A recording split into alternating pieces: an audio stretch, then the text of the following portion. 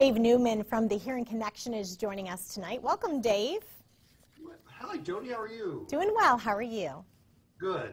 Okay, so what are we talking about tonight?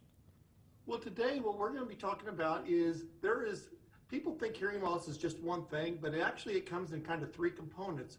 From a technical standpoint, there's a conductive hearing loss, there's a mixed hearing loss, and a sensorineural hearing loss.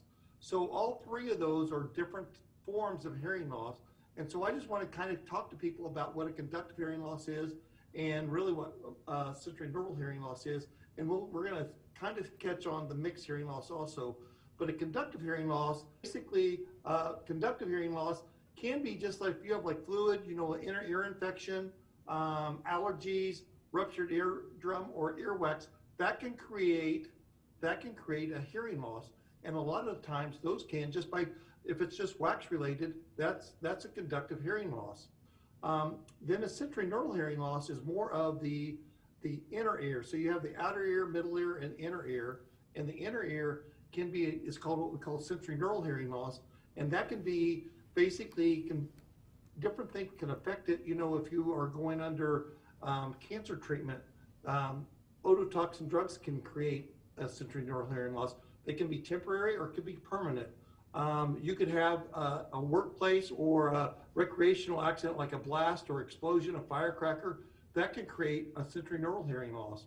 So there's different things that can create a sensorineural hearing loss, and sometimes just the fact of aging can also do the same thing.